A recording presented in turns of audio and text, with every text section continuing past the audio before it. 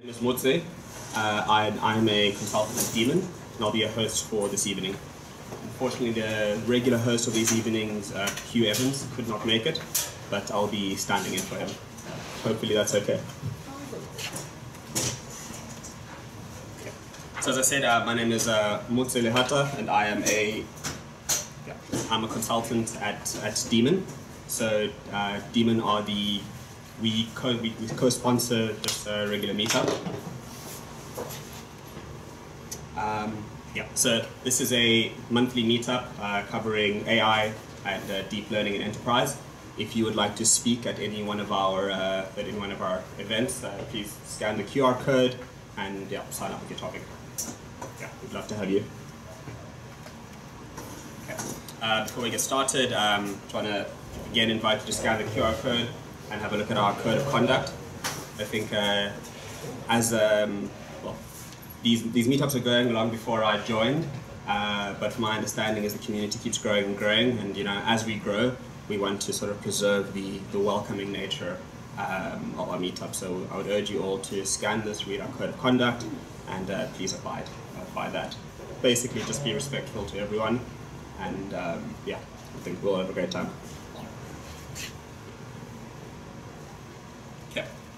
So your presenter this evening will be John Sandall, the CEO and Principal Data Scientist at Coefficient, and he'll be talking about investigating the use of AI tools in hiring and recruitment. And your second speaker will be, Andreas Varotsis. I hope I got that right. Well done. Thank you. Andreas is the head of AI capability at 10 Downing Street, and he'll be speaking about measuring bias and impact in GovAI. But before we get to all that super exciting stuff, I'd like to tell you a little bit more about Demon. So Demon is a data consultant. We are a software consultancy based in Paddington, in London. We're a small company of about 200 people. And so we have a number of practices, including software engineering, cloud engineering, DevOps, and data, AI, and ML, which is the practice that I'm from. Our head of practice, Ian Ray, could not be here today, but I'd love to tell you a little bit about what we do. So we have, I suppose I'll start telling you about what we do by telling you about what we do for some of our clients. So we work for a number of clients in the retail and insurance space, as well as a number of smaller startups. For our larger retail clients, we do things like set up data warehouses, as well as data engineering pipelines. And for our startup clients, we work with AWS Startup Labs to help them getting their proof of concepts off the ground. So, for example, for one of our clients recently, Nomi, we helped them build an LLM-driven chatbot. So this allowed you to have a real-time conversation with an avatar that was backed by an LLM. So we built that entire infrastructure out for them and helped them basically scale their product up and get it out to market.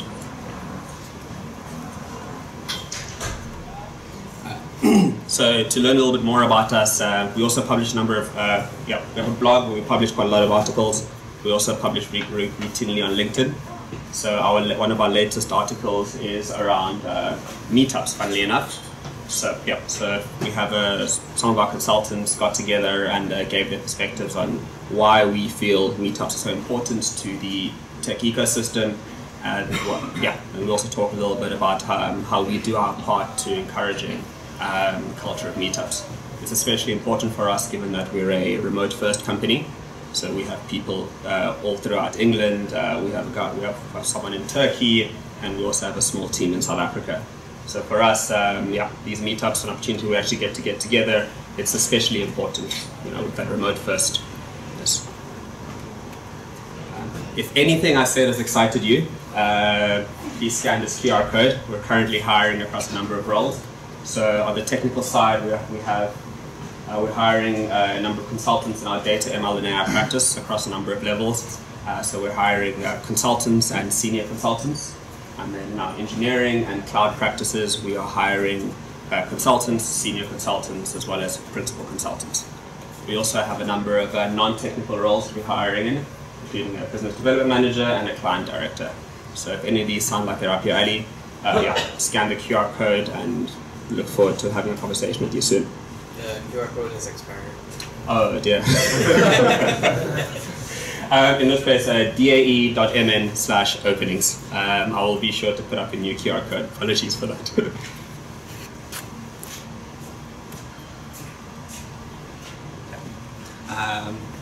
And with that out of the way, I'd like to introduce our first talker, John Sandall.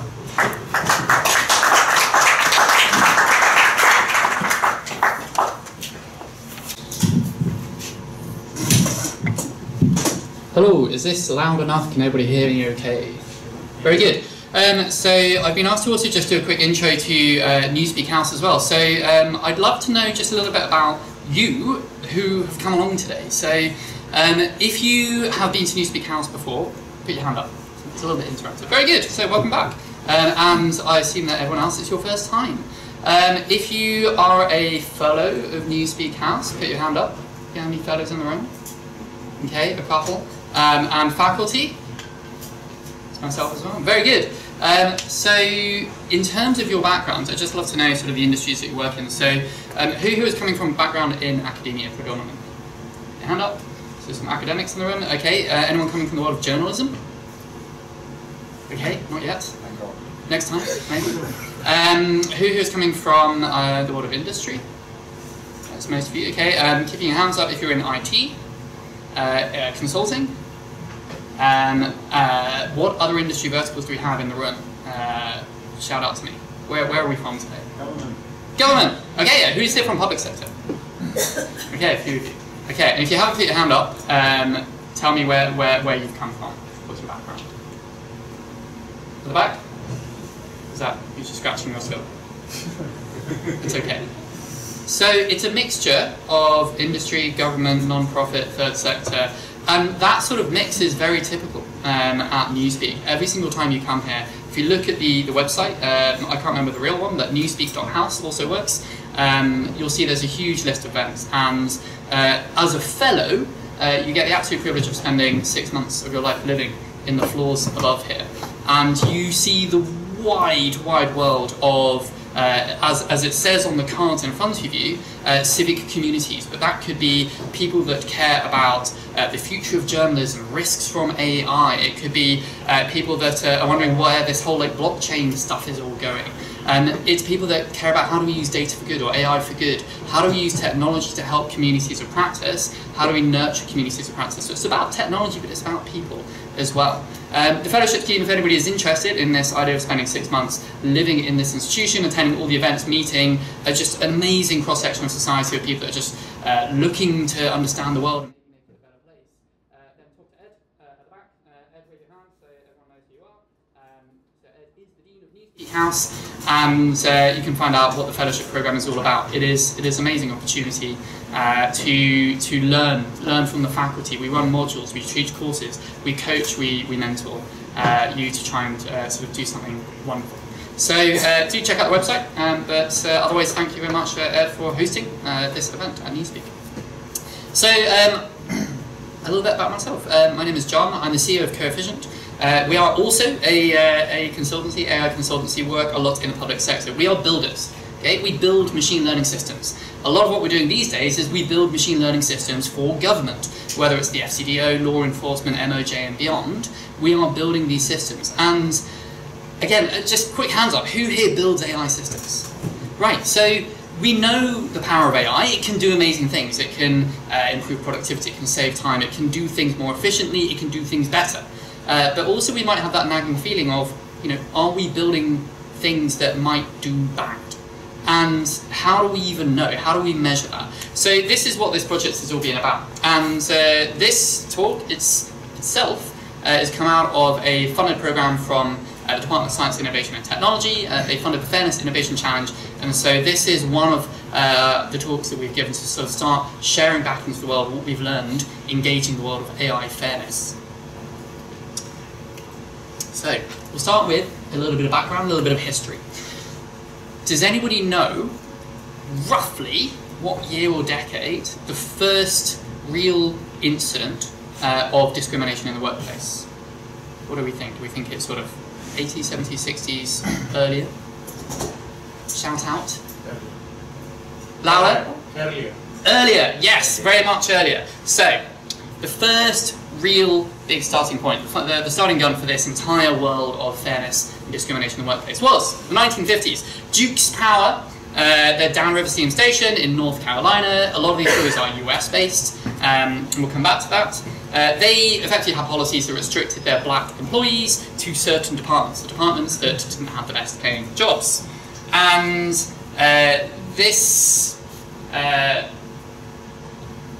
this was considered, maybe not ideal, but there's no reason why they can't do that in the 1950s. And in 1955, they went a step further. They mandated requiring a high school diploma for employment in any other departments, knowing that that would, again, bias those sorts of people, the black employees, out of being able to get those roles as well. Now, in 1965, the Civil Rights Act takes effect. And that very same day, they adapted their policies to comply with the Civil Rights Act by adding an aptitude test and an IQ test. Funnily enough, they had exactly the same effect of making it very hard for those black employees to get jobs in the other higher paying departments, but they complied with the Civil Rights Act. Great example of how organisations could just adapt their policies to meet the regulation of the day, keeping the same discrimination in place. However, Supreme Court got involved. These things take time, 5 years, 6 years in the making, but they ruled in favour, a huge landmark ruling in favour of establishing this idea of the disparate impact doctrine. And they decided that these employment practices, even if not provably designed to be discriminatory, if you can measure them and it turns out that they are discriminatory, then this is now unlawful. And if these tests are not related to job performance, they're things like IQ, aptitude, they're not directly related to performance, again, that is one of the things they'll take into account. So it puts the burden of proof on employers to justify the practices, the hiring practices that they have. And this has become a landmark ruling. A lot of things have since been designed around this idea of the disparate impact measure. We'll come back to that in a bit. Okay, what about AI? So does anybody know when the world's first AI hiring scandal was? Was it recent? Was it back in the 40s? What do we think? Give me something. 1970s. 1970s, you're very close. Do you know where it was? Not Newspeak, but it was in London. Okay, so 1979. And this is St George's Hospital. They implemented, this is not actually St George's, I've just used AI to make this a little bit more entertaining. So they used a natural language processing algorithms in 1979, like these things exist, we had computers, and they trained them on their previous hiring decisions for their medical graduation program. And the NLP programs, like they learned all of the keywords and terminology that were associated with the people who'd been historically favoured and given roles in the graduate medical program at St George's Hospital here in London. And it turns out that maybe some of that training data was somewhat biased in terms of people who were accepted versus not accepted. And maybe it was fair, maybe it was not fair, but it definitely, the AI system landed on certain keywords that were directly related to the people that didn't get in. And then it encoded those systemically into its hiring decisions. So what happened? They built a computer-based admission system. Then it turned out, and it was an internal investigation by those lecturers, those people who were working inside the system, who thought, we're building this stuff, but maybe it's not ideal, maybe it's doing harm. Which, again, for the machine learning developers in the room, let's really continually ask that of ourselves with the systems that we build. Basically, if it saw that you had a non-European name, or that maybe you came from the wrong part of London, or that if you were just a woman, then it would disadvantage you in its scoring outcomes. And it was also very accurate. It was 95% accurate at replicating previous hiring decisions. So high performance, wildly unfair. Now what happened? The Commission for Racial Equality, the predecessor to the EHRC, they investigated, to their credit, in 1988. They found that definitely it had unfairly rejected a bunch of applicants, and they concluded that St George's had violated the Race Relations Act. Definitely not good. What happened? Not a lot. There was no fines. There was a requirement to redesign the system. I guess the good thing is this definitely changed how hiring and admissions processes worked across the entire university and academic and tertiary sector here in the UK. Now information is collected on your demographic information and background, so that evaluation and analysis can be done to see if hiring systems are discriminative.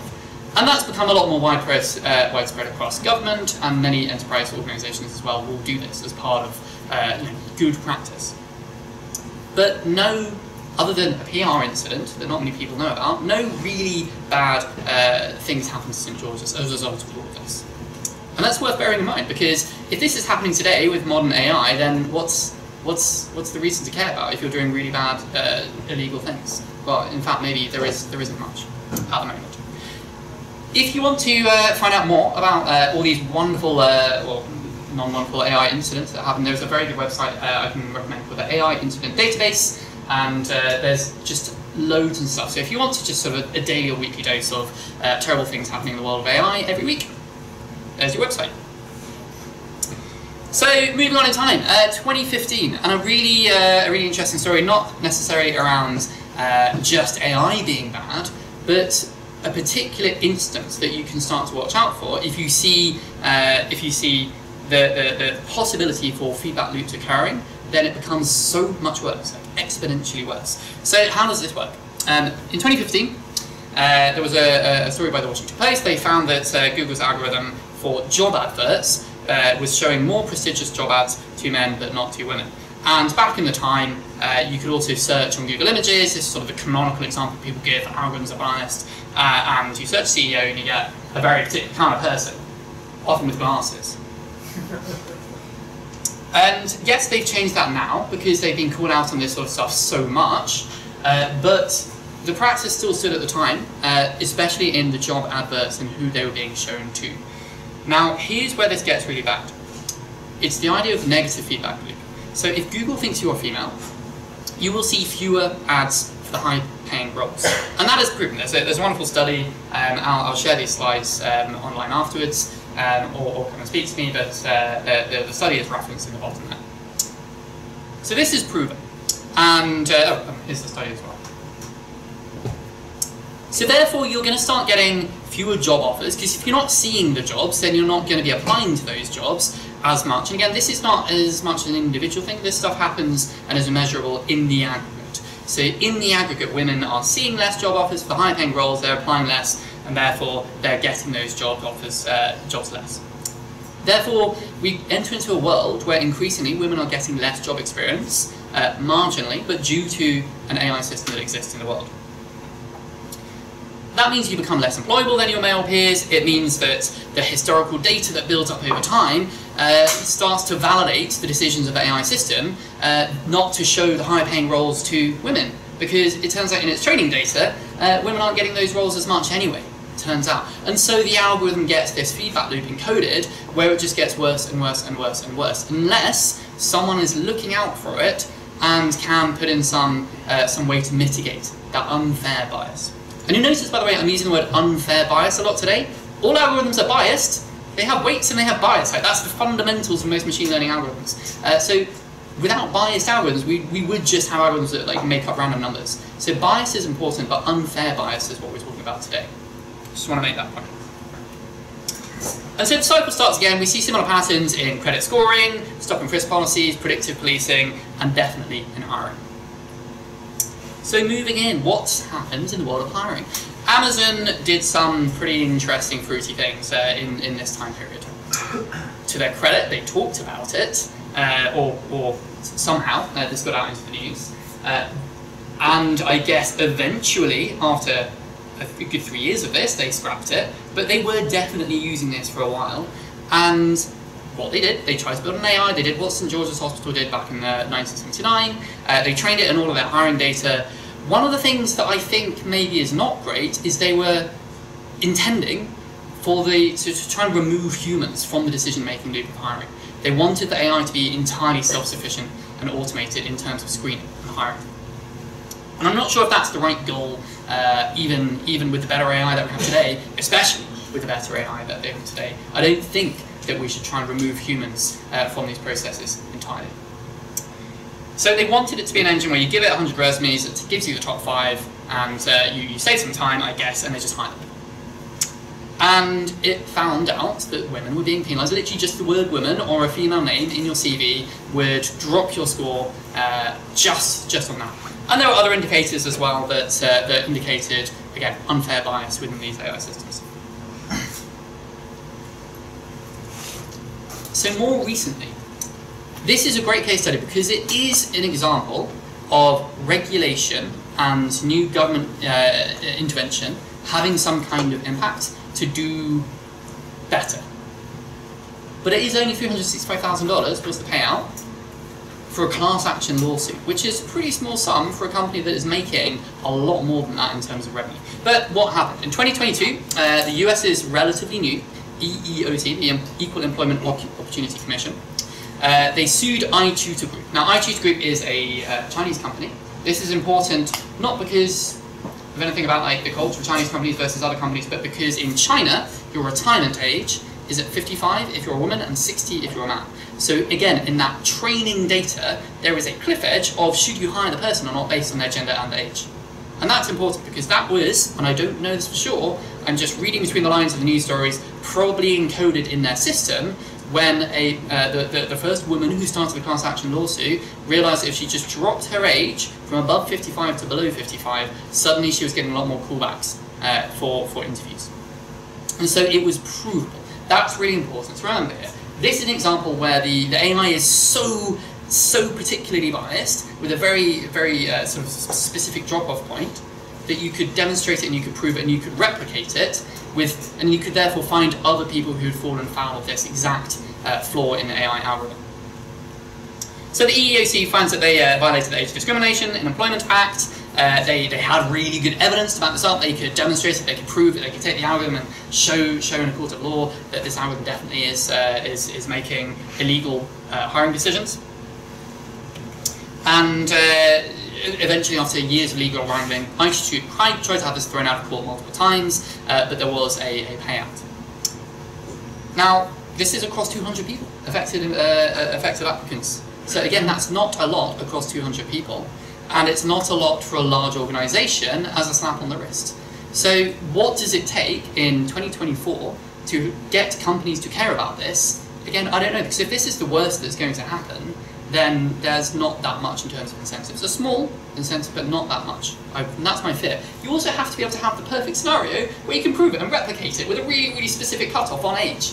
And I don't think that's what we're going to be seeing with AI systems of today or the future. But it's a world first in an AI hiring regulatory success story. So what can we do about this? Now, a little bit of history in terms of how we research and measure bias and unfair bias in the world. A seminal paper from 2003, it wasn't looking at AI systems, it was looking at just recruitment overall. And it was a paper, are Emily and Greg more employable than Lakeisha and Jamal? And they had a field experiment. They made up a load of fictitious resumes, they sent them to lots of organisations to help wanted ads in Boston, Chicago, and they had either white-sounding or African-American sounding names. If you want to dive into the methodology of that, definitely check out the paper. But they've tried to be very rigorous in aligning, based on statistics and data, what white-sounding and African-American sounding names are. And what they found is that resumes with white-sounding names get 50% more callbacks than those with African-American names. The higher, if you take a high-quality and a low-quality CV and you slap a white name on it, then again, they get 30% more callbacks. So there's diminishing returns for the African-Americans as they get more credentials. That applicants from better neighbourhoods, regardless of the rest of their skills, qualities and experience, were receiving more callbacks. That people, organisations, contractors who say they are equal opportunity employers were actually no different to the ones who didn't, and that the discrimination was consistent across every industry and occupation.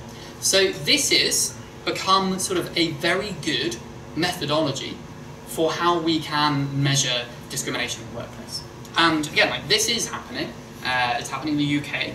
because DWP funded something very, very similar, almost a replication of this entire study in 2009. They commissioned the National Centre for Social Research to, again, do a very similar study. It was a fieldwork study. They sent resumes to organisations. They switched up the names to ethnic minorities, much more UK focused in terms of how they were approaching this as well, and again looked at the differences in interview callbacks, and found that the white applicants were receiving a lot more positive responses, 68% compared to ethnic minorities at 39%, so a 29% net discrimination. And remember this is a measure of unfairness in hiring, a net discrimination in favour of white applicants. Now, how did they do this? This is kind of interesting, because what we are now doing at Coefficient with this DSIT funding is we're replicating this, but not just for real humans and real organisations, but with AI systems, which has not yet been done in the UK. So we wanted to know, how did they do this? And what they did, they actually made loads and loads of fake CVs, proper CVs, and they manually just sort of injected different clues in terms of location or age or gender and so on. They had a bunch of different job roles that they were applying to. The way that they conveyed racial identity, again, a very rigorous process, quite sort of fascinating to find out about. So they selected names that were associated with specific ethnic groups. Again, this is sort of, in America they just talk about black and white in a lot of these studies. In the UK, we talk about black, African, Indian, Pakistani, Bangladeshi, white. Often there's also white other, so white British and white father. For example, Irish used to be quite heavily discriminated against in the history of this research. And then they took that long list and they reduced that down through internal testing. So they actually got people within the NATSEM to indicate, what do you think you know what the ethnicity of this name is? And where they had a very, very strong percentage of people saying, yes, we think this is a, for example, Bangladeshi name, then they would sort of put a tick in that and say, yeah, probably this is a goer.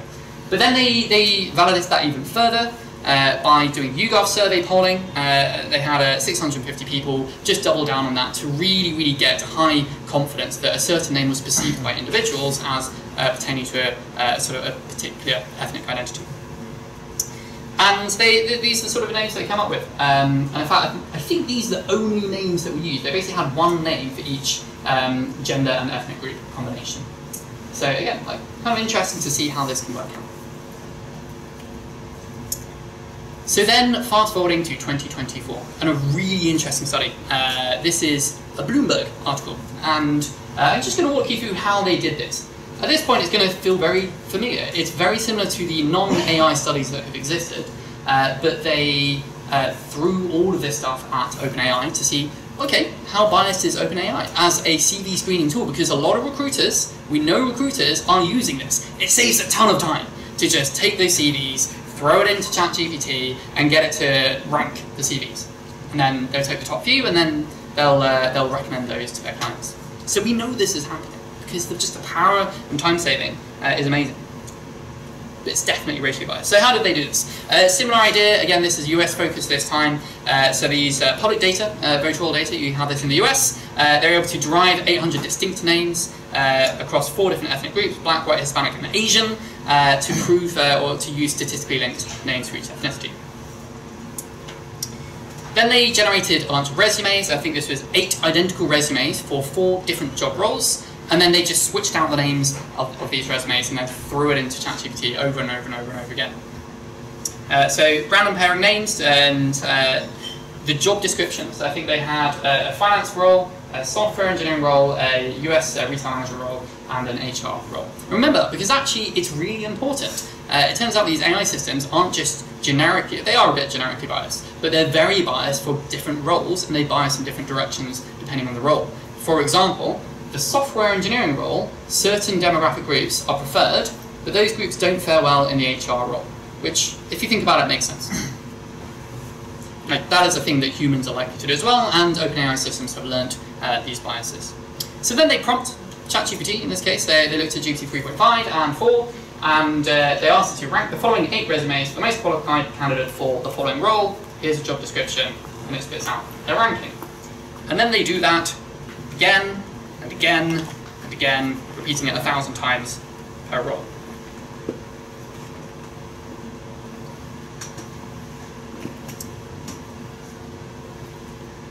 And they tell you the results. Again, beautiful visualization, thank you Bloomberg. for making my life very easy presenting this. And then they tally all of that together and they start calculating those disparate impact metrics. And it begins to look a little bit like this. So here is one job description, and you can see on the right-hand side here, I think this is the HR role, that Asian women are selected far more often than at the bottom you have black men. So there is a huge bias coming in here from OpenAI. And in this particular job role, it's preferring the Asian women above all other demographic groups. And we can measure that, we can put a number to it. And another way of framing this is, okay, if the best treated group is at 100%, how often are the other groups getting selected in comparison? So again, it's just a different way of framing the same numbers, it's just normalizing it out a bit. But we find out that black men are ranked first 44% of the time compared to Asian women. Or another way of thinking about this, Asian women are being selected sort of 2.3 times more often than the black men for this role, given the exact same CV, skills, and experience. So we can see how this compares across all the different roles they looked at. You've got for HR specialists, Hispanic women do very well, white men are now at the bottom. For the financial analyst, Asian women at the top, black men at the bottom. For the software engineering role, white women are doing very well here, and black women very much not well. So sometimes this actually contradicts maybe what you would guess. Is it just about men versus women? It's much more about ethnicity. And other research that we've seen actually indicate that age is actually the much bigger dimension of discrimination. If you are an older black woman, you are far less likely to be getting your software engineering job if the AI is doing the choosing. And why is this happening? Well, because again, these names are encoded in embeddings within the model. You can see this, you can actually just see the embedding itself and visualize it, and it makes it really obvious that yes, these names are linked to all sorts of other things which are then encoded for within OpenAI's world model within the LLM. So, what's next? What are we doing about this? First of all, Coefficient, as I mentioned, is being funded by DCIT as part of their AI Fairness Innovation Challenge. There's a few other areas, not just recruitment, but they're looking at healthcare and other areas of fairness and bias. So there's an event coming up in October, and therefore I cannot say anything about what we found out so far until after October, but hopefully we'll be coming back and talking about some of our outcomes from the research that myself and my team, including Preeti here, are doing. But we can't say anything until then. It's under embargo.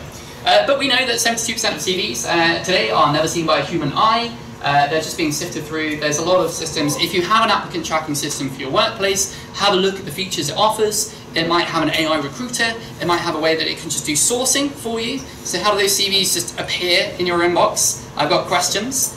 They will claim to have sort of privacy features or fairness features like data masking. But like masking all the PII does not stop this. There are so many other things that encode for your demographic groups and protected characteristics. For example, if you, the university you went to might indicate something about your demographic background or class. If we compare that with the societies that you went to in that university, if you went to a religious society, also the year of graduation, okay, are they masking that? I don't think so, but that indicates your age. And again, these AI tools will see that, and if they think, yeah, you're probably too old for this role, they won't put you through.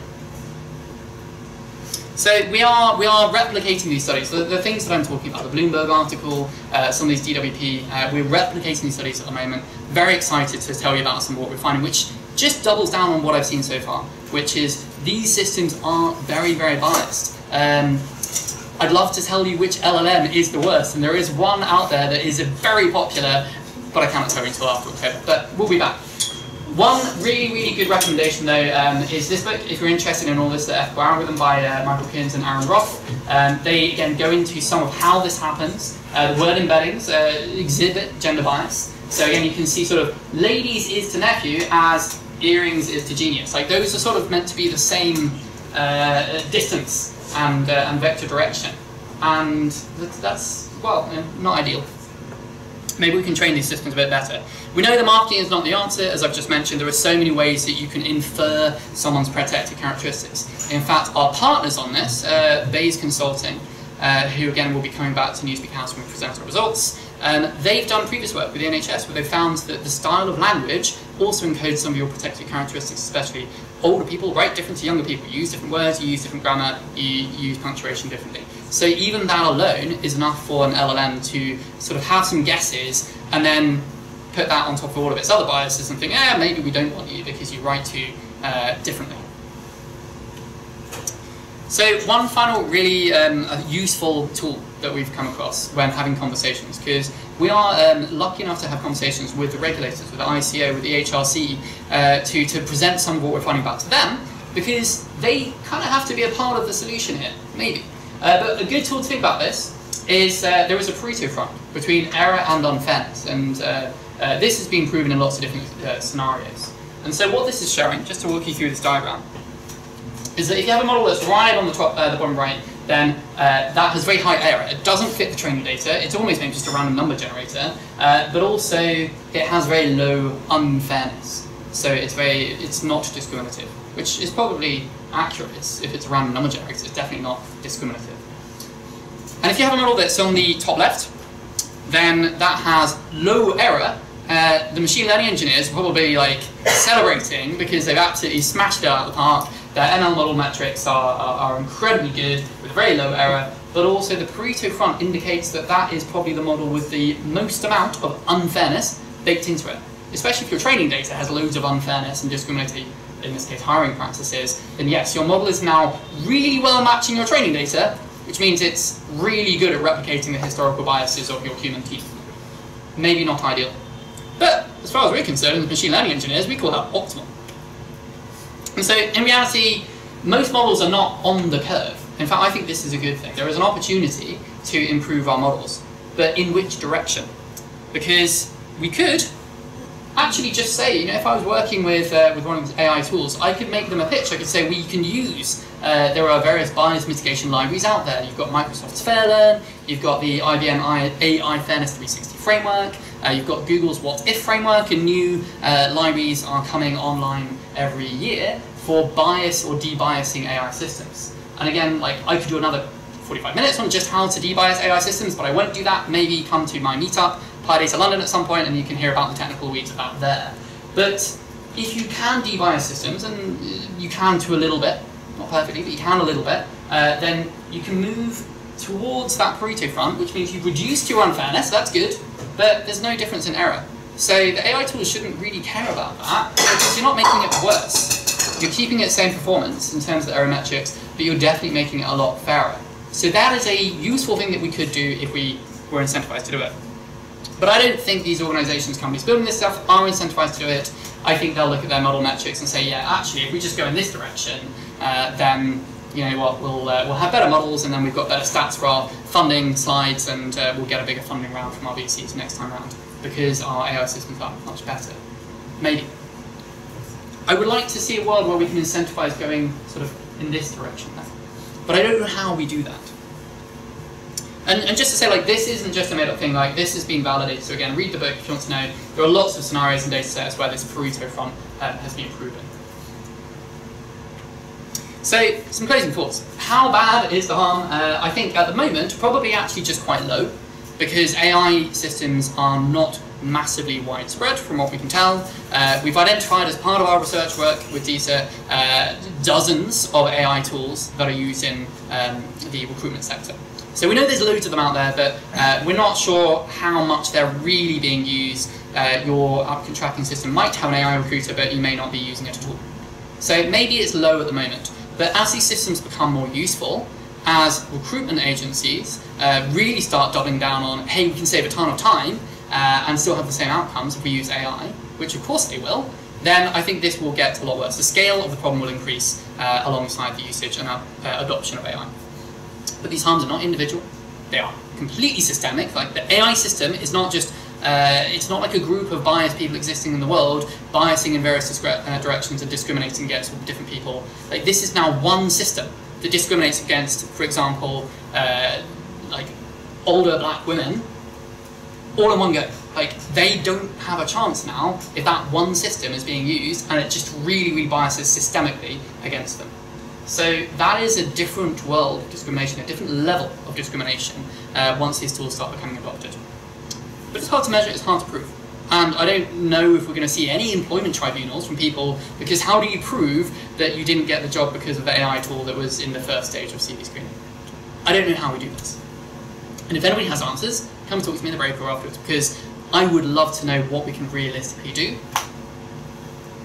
Now, machine learning developers and companies can adopt some of this, and this is where talking to people like yourselves, to the communities of Apply Data, the machine learning engineers around the world, to say there are actually great frameworks out there. You can, if you've got a PyTorch model, you just stick a little debiasing head on the end, and it will try and maintain performance but drop the unfairness using things like the statistical parity difference metric.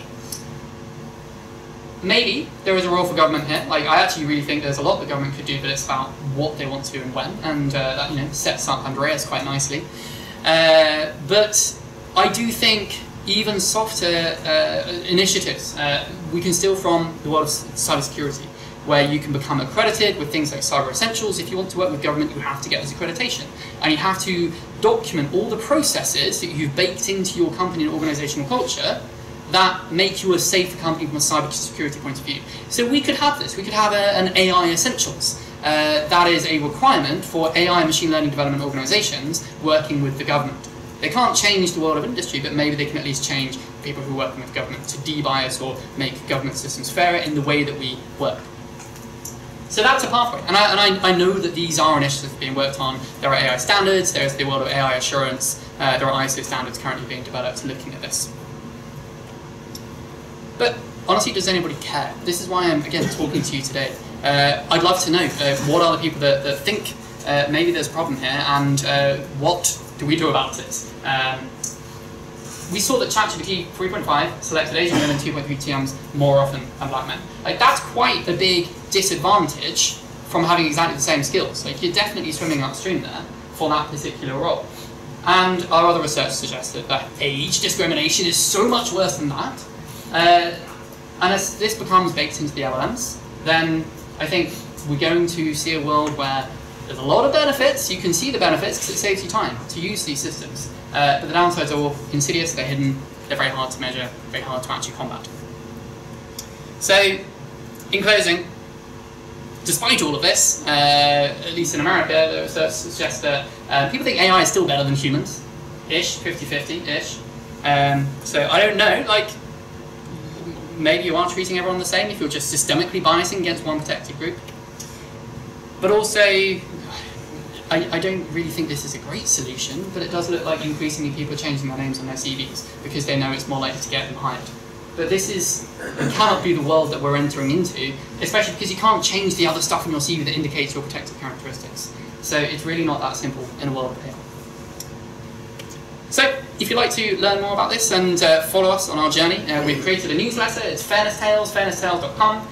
Just documenting our journey, and our research and other events will be shared there as well. So we're not really sure how you improve this slightly terrifying future.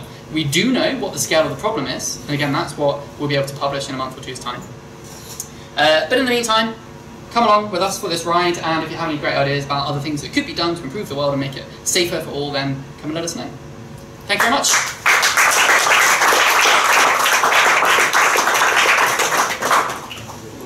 I'd like to introduce you to our second speaker of the evening, Andreas Varotsis, who will be giving a talk on measuring bias and impact in GovAI. Please give him a warm round of applause. You know, switch on mine or should I just take yours? Grand. Hey everyone. Thank you all for coming. Very exciting. I hope you all enjoyed John's incredibly pretty slides and incredibly well prepared presentation.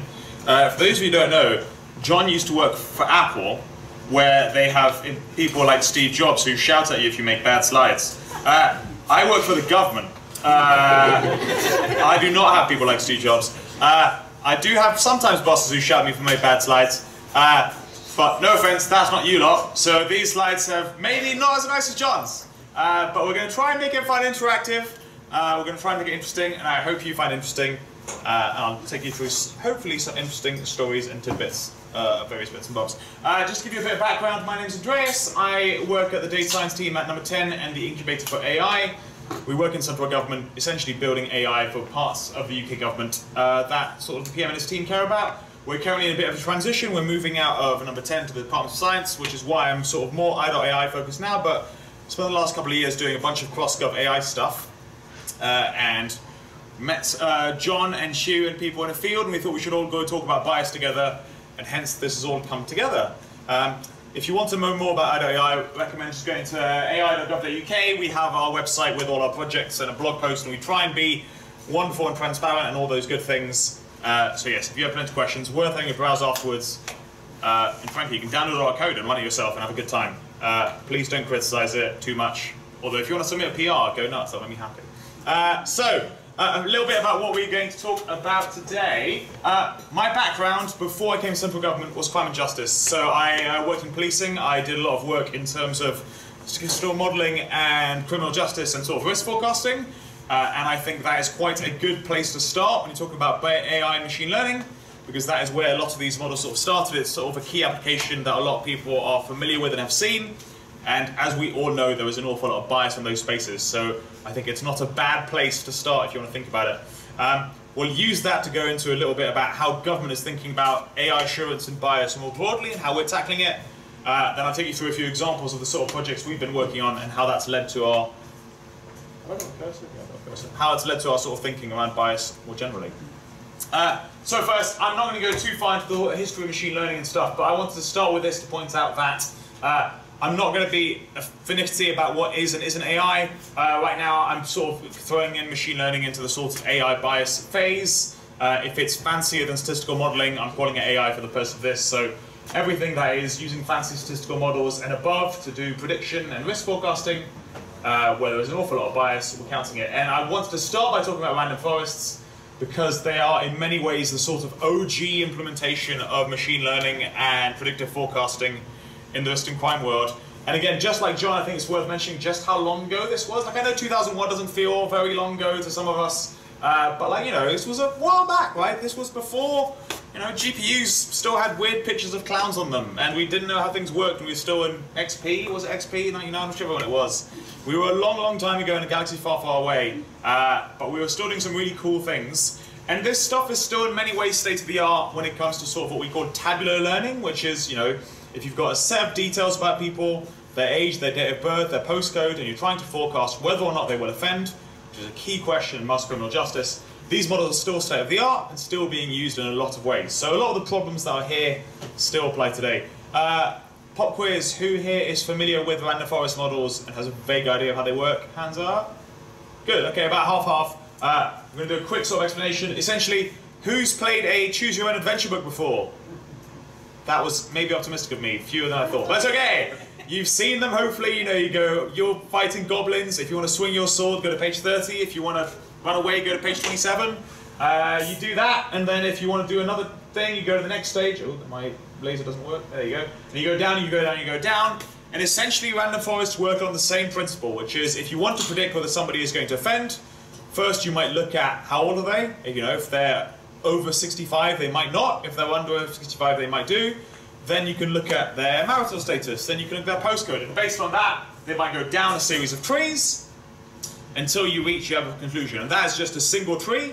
And random forest will take hundreds and hundreds and hundreds of trees, aggregate them all, make them all vote, and cut a long story short, use that to make a prediction. That's simplifying it, but that's the general gist of it. There's a very nice little animation I stole from someone on YouTube. If you fancy it, you can go off the whole thing. There you go. Essentially, that's how they work, and these are still being used today in a lot of forecasting in terms of sort of risk and stuff like that. So as you saw initially, that sort of first paper came out in sort of early 2000s. That's when sort of random forest started hitting the big leagues, a lot of implementations, some pretty basic stuff. But by 2010, people had already started using them in machine learning forecasting within risk. Jeff Barnes led a lot of the work on this stuff, and Jeffrey Hyatt. Jeff is now head criminologist at the Met Police, ironically, and still does some really, really interesting work. So again, this stuff is still very, very recent, right? We're not that far. And the first sort of big case you might have seen is in Philadelphia probation. So this was, offenders would go to court, the judge would go, am I going to grant you bail, yes or no? And there'd be a machine learning model that would look at how many offenses they've done in the past, their age, their date of birth, etc., etc., etc. And based on that, we'll try and make a prediction. Within the next 2 years, are they likely to offend again? And if so, should you or should you not grant them bail, right? You can all see where this is going. There is risk of bias all over this sort of thing. But this was before the whole explosion of us all thinking about bias all the time, right? This was a long time ago, and what they looked at instead was how well did it do, and not only how well did it do, but how well did it do in a previous sample.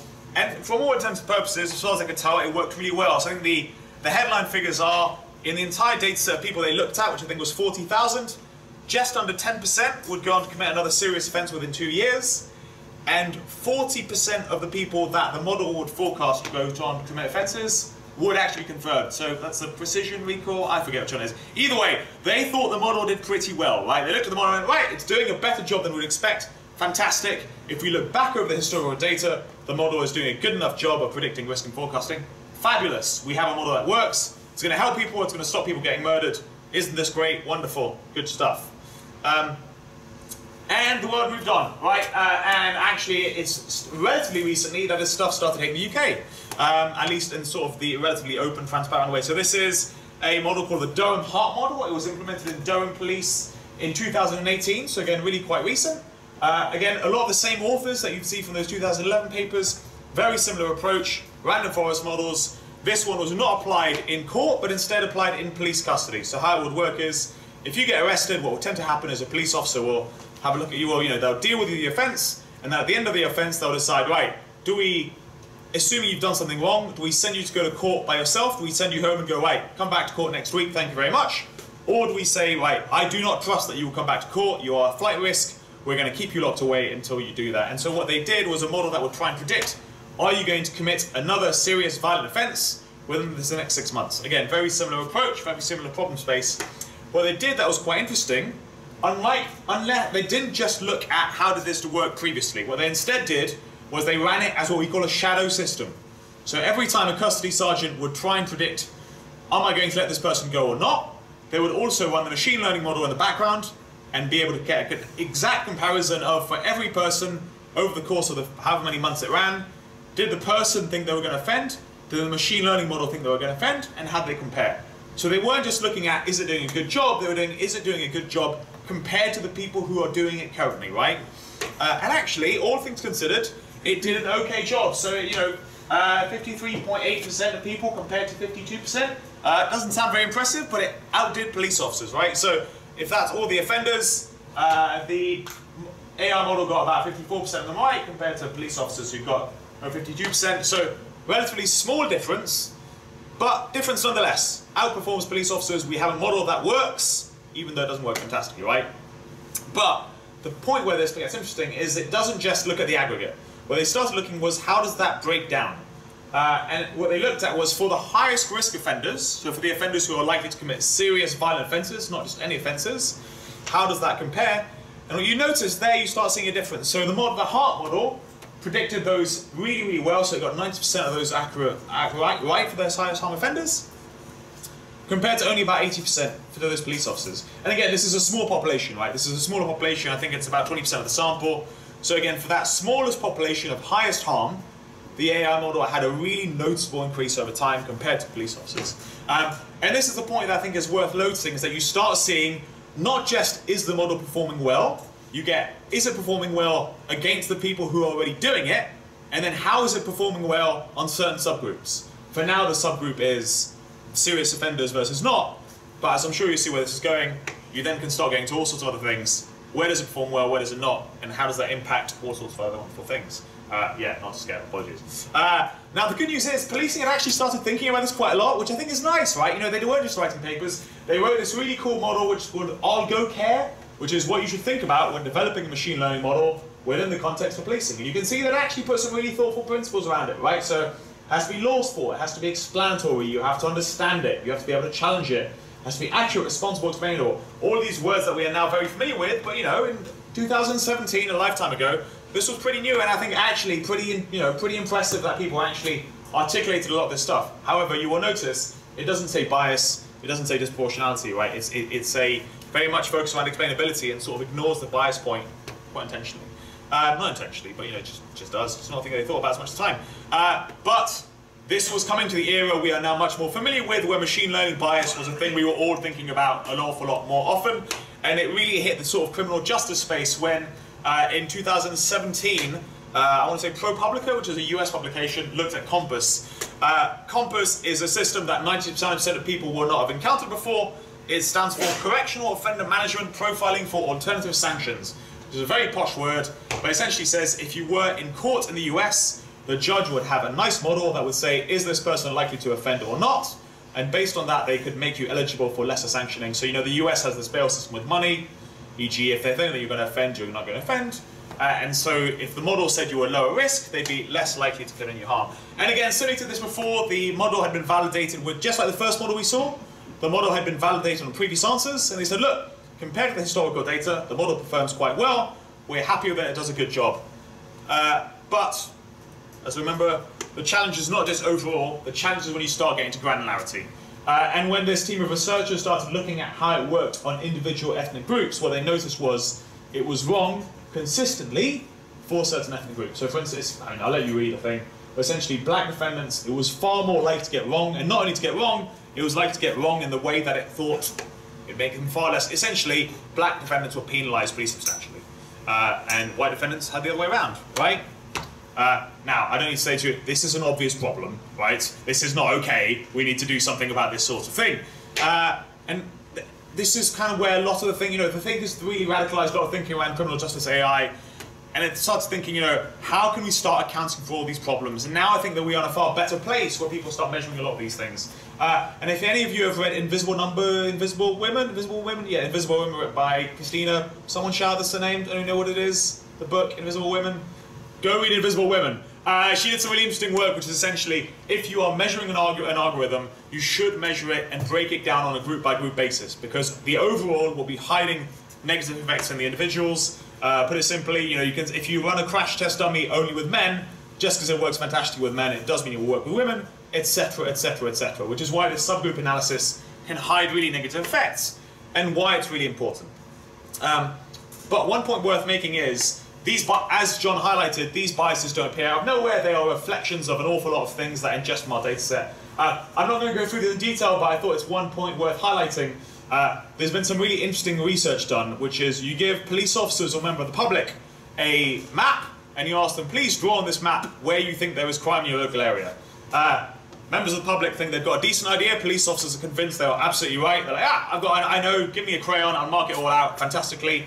And they will draw out a wonderful map of where crime is in their area, and then you can compare it with the actual crime stats and see how it compares. Inevitably, nearly everyone is wrong, of course, but noticeably people are wrong in really interesting ways. And essentially the areas where people are most likely to overestimate crime tend to be focused on areas of predation, areas that tend to overestimate ethnic minorities, and a whole bunch of other problems, right? So you can see how these problems interact, reinforce. Problems that sort of appear once can appear again and again and again, and these reflections of reality can be fed into your machine learning models and start causing you all sorts of weird and wonderful problems. Which is why just getting a model that is better is not enough, right? You need to think, not only is it better for everyone? Who is it penalising? Who is it causing a problem for? Just going better is fine, and getting better is important, but there is a risk that by getting better you are hiding negative effects in there. For who, which groups, blah, blah, blah. What effects might you getting lost in the noise? And the important thing here is especially when it comes to interaction effects, right?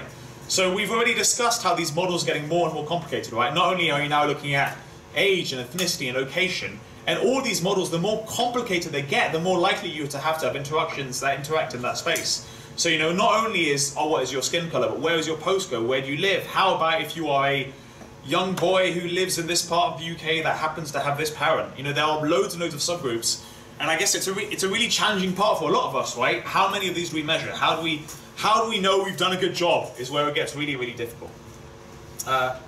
Yeah, this stuff is getting increasingly more difficult, and there's only so many analysis you can do, and it gets really challenging.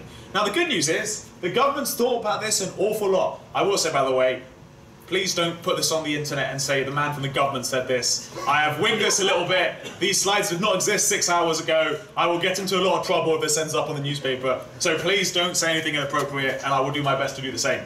But lots of my colleagues have thought an awful lot about how to make AI models safe. And the good news is they've been really transparent and really open. If you fancy it, there are some really interesting ones that are worth looking at. So the Department for Science has written an AI assurance framework. There is a generative AI framework for the UK government. Every UK government institution that has an algorithm to find out how you will, should now be recording it and publishing it, and part of that recording will now include some really interesting questions around how have you compared bias, how is it performing, how is it drifting over time. In theory, quite soon we should have a nice central log of all these questions and making sure that people are being transparent, open, and doing all those important things. And now there is a blog we've written that looks at how we are doing it in i.ai. I won't read it all in detail, but essentially we like to have a set of principles we follow when we do this sort of thing. We like to make sure things are safe, transparent, fair, open, and accountable, which is why we sort of make sure all our code is open source and all that good stuff, and lets us do it. That stuff is really difficult, right? Like, you know, as I've said, the more and more models you have, and the deeper your models are, and the more interactions you have, the more challenging it is to try and account for everything. There's only so many arguably you can try and do. And so what we try and do is, right now, is try and think about how we can do a sort of proportionate attitude to that risk, right? So if we have just got a model that we are testing internally with 10 people on the start internally, we probably don't need to be quite so massively robust. How is it likely to impact people, right? If you have a model that is going to be having meaningful impacts on hundreds of people, even if it's small, you should probably be impacting it. And the last one, which isn't sort of on our list, but I thought was worth pointing out, because to me it's the important one in the criminal justice space. What is the sort of status quo, right? And again, it goes back to policing and crime. Policing and crime, believe it or not, quite racist. There's, you know, structural inequality. There are a lot of racial biases in there, and so trying to account for what the basic situation is and what impact you're having and all your potential to do good is kind of important thing for us to account for. So in terms of that's sort of defining how we're trying to do our evaluation, and this stuff is really difficult. So what we're trying to do essentially, as we move to AI models that are more and more complex, we're having to be more and more innovative in terms of how we measure things. And hopefully I want to show you how we're doing that a bit now. But essentially we're having to hire teams of researchers. So i.ai now has an internal evaluation assurance team. They are not all like machine learning specialists. Some of them are, you know, used to evaluate things like education, like policing, and their job is to check how well things are performing, and also things like bias and assurance. And they are doing a whole bunch of really weird and interesting evaluations, all the way from randomized trials, like I showed you earlier, to more interesting examples, which I will quickly highlight. So, quickly going to show you one of the products which I think is worth discussing. So this is Caddy. This is something we built with Citizens Advice down in Manchester. It's an AI co-pilot for customer service advisors. So it uses large language models like ChatGPT. You ask it a question. This is intended for advisors at Citizens Advice, and it will then go generating a really nice answer based off their internal documentation, based off GovAI guidance, and it will then generate that in the background based on their source of documentation. It will return that to a supervisor first and foremost, so the supervisor can go and check it's correct. And as long as the supervisor is happy, as long as the supervisor goes, right, I've read that through, I'm happy it's all correct. If they want, they can put a few notes saying, look, I'm not happy, it's incorrect, blah, blah, blah, blah. But as long as they validate it, that answer will then go back to the original advisor, who can feed it back to the person, etc. And hopefully, we're kind of hoping that as we move on, this sort of thing can improve how quickly people get advice from organizations like Citizens Advice and also government. Now the good news is, Caddy is like those evaluations, like those risk models we showed you earlier, we can test it in quite a traditional way. And that's what we did. So Caddy was tested through a randomized control trial. We've been testing it since January of this year. We tested it, I think, between January and end of April. So thankfully, Citizens Advice were really helpful. They were open to randomizing it. So every time you called or asked for an appointment with Citizens Advice in Manchester, you would always go to an advisor no matter what happened.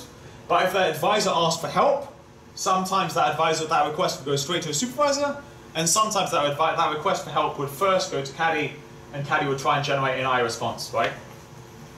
And then we can try and look at those impacts and try and see what impact it had. And at the end of every single one of those calls, we started by surveying the supervisor and asking the supervisor, how did you feel during that call? Were you confident, were you not?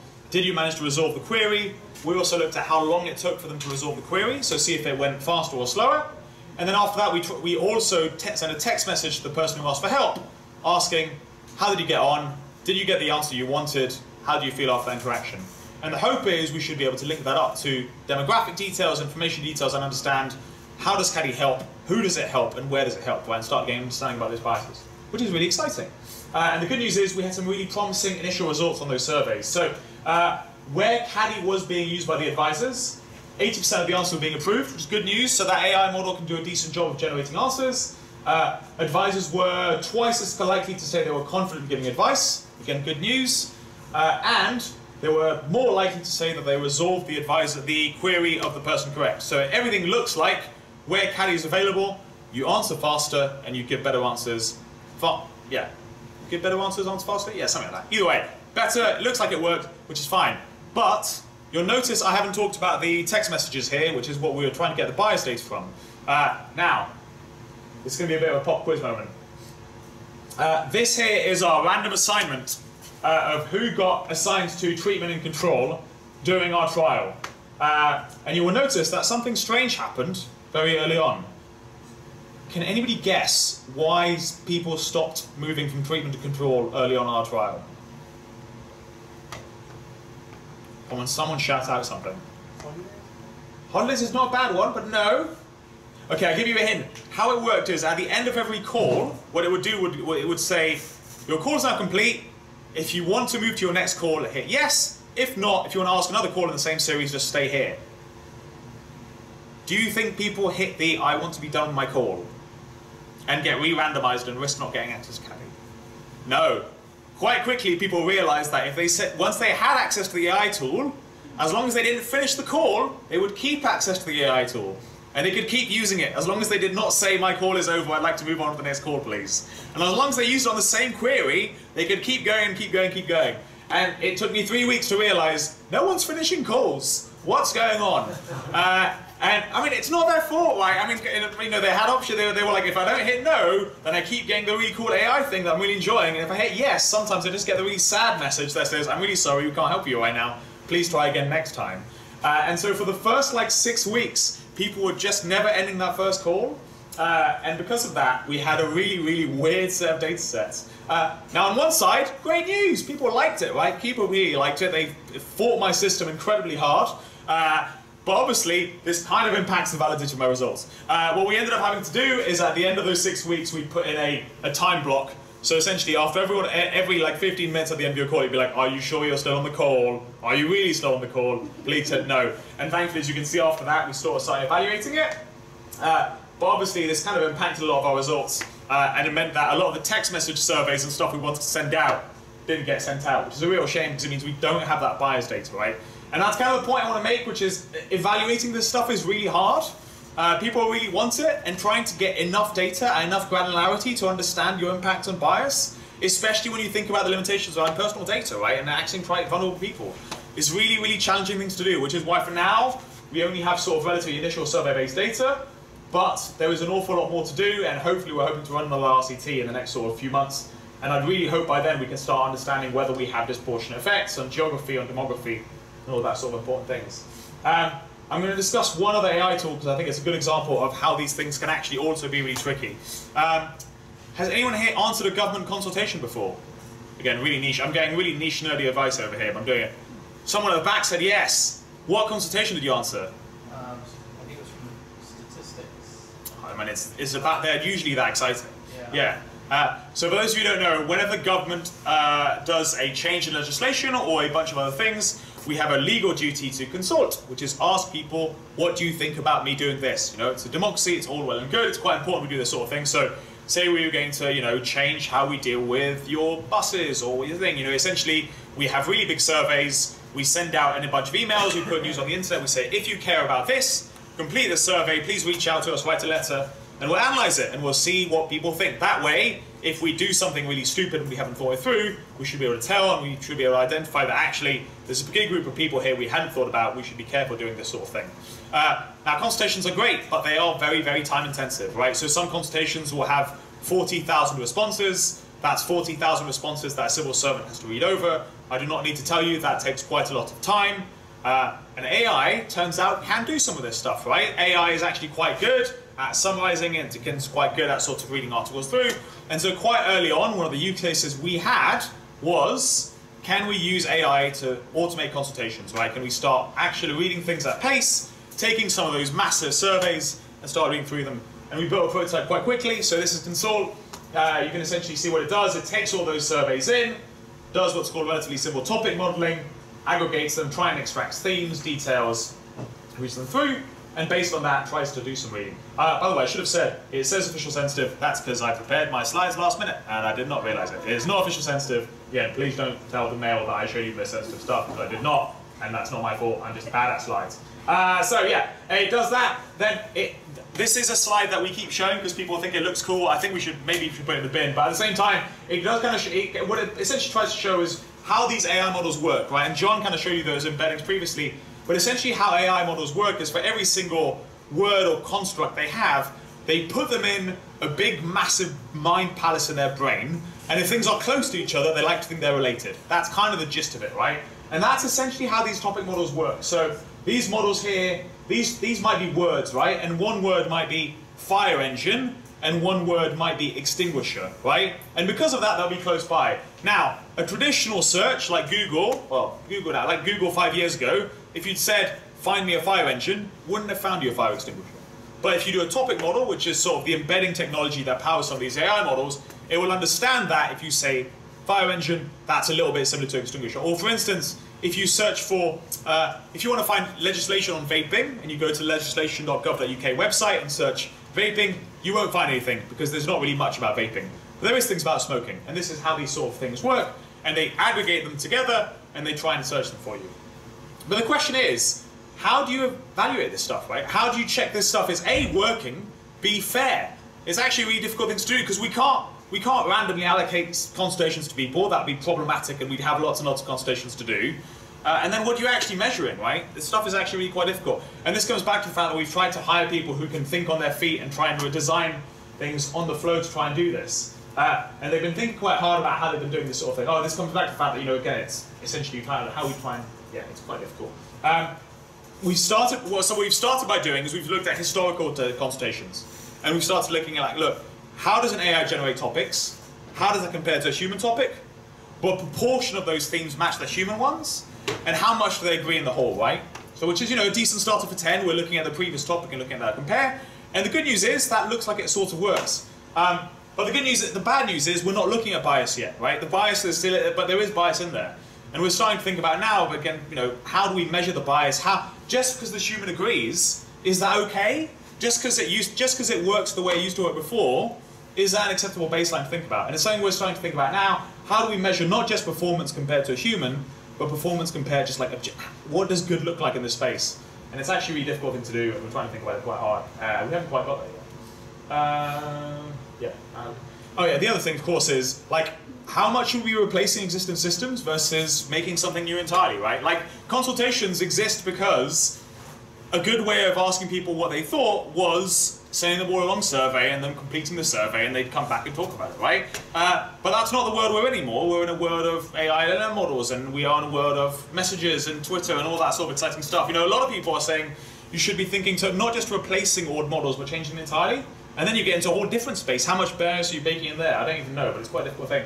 There's a really interesting organization. Some of you might have seen them here before. So the Taiwan Digital Ministry have done really interesting work in this space with tools like Polis, which let you essentially have these giant group conversations and try and pull out what is meaningful, what is similar. But again, like, it's really difficult to know how well these things work, let alone how much bias they're baking in. So just to finish off, I'm going to finish on one little thing because I think it's a good example of just how complex a lot of these things are being and just how difficult it is to get it right. And I appreciate I've turned up here and mostly said we're thinking about it, but we haven't got the answer. But I think sadly that's kind of where a lot of this stuff is. Some of you might have seen this headline a few weeks ago. There is a bunch of software now that is letting police officers write reports automatically, and people are starting buying them. I don't think anybody in the UK has bought them yet, which, to be honest, I think is probably not a bad thing because I haven't seen any reports on evaluations. But they've started happening, which is quite interesting. And I think this is such a good example of where the bias comes in and how complex models can work. So this is a scenario we put together looking at how different topics might affect your forecast of risk. So we ask an AI model on a scale from like 0 to 4, where 0 is 4 is this person is in a lot of trouble, we need to help them now, to 0 to this person's totally fine, we don't need to worry about it. And we said, look, essentially, how do different AI models perceive different levels of risk? How does it change over time? What affects them? And essentially, we changed all these words, and on every single word you change, different models have totally different perceptions of risk. right? So if you take ChatGPT 3.5, you take ChatGPT 4, if you take Anthropic, they all have really different perceptions of risk. And again, thinking back to those interactions, that's when it gets really interesting. If you tell it you are a police officer in London and you are asking this question, it will have one view of risk. If you tell it you're a police officer in Birmingham, it will have a different view of risk. And all these models interact. And then you get into the difficult space of like, should government not ever release an AI tool unless it's checked every single possible iteration? You know, this stuff is really difficult. I don't think we've got it right, but we're thinking about it an awful lot, and we're trying to hire a lot of really good people to start measuring it and evaluating it and building AI models that are, as far as we can make them, safe, assured, trustworthy, impactful, and transparent. So if you want to come do that, come ask me for a job afterwards, after the spelling review. But yeah, so again, there's a lot of work to be done, but we've started thinking about it an awful lot, and we've started testing things, and we're pretty optimistic about it. And I think, yeah, that's it for me. Thank you very much.